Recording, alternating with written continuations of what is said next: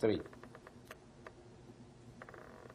Aksharam, Avyaktam, Anirdesham, Avyaktam.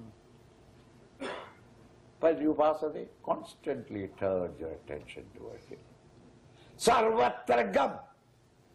This Atman, the self, is not a speck in your heart. Once you reach there, its nature is all pervading. You learn to sleep in yourself.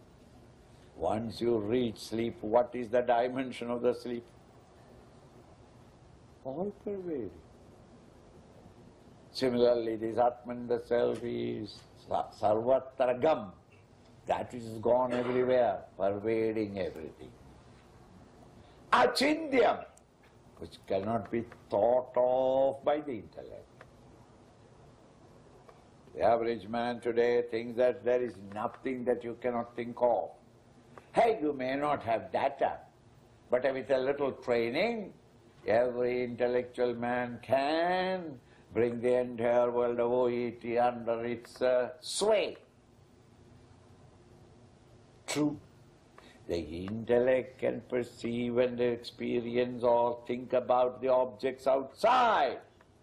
But this is the very faculty because which the intellect has got intelligence.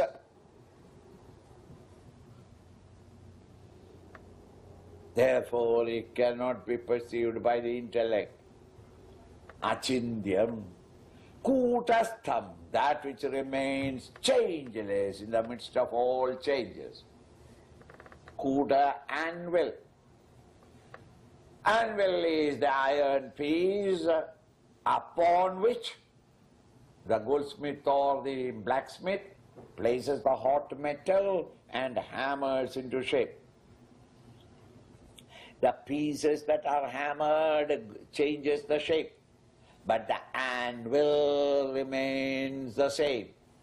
Similarly, our behavior, physical, mental, intellectual behavior changes when it is hammered by the situations and experience of the outer world. And as I change from childhood stupidity to extravagant enthusiasm of the youth, to the mellowed middle age, to the gracious old age, hammered by the world outside, in all this hammering, that which remains changeless, immutable is consciousness.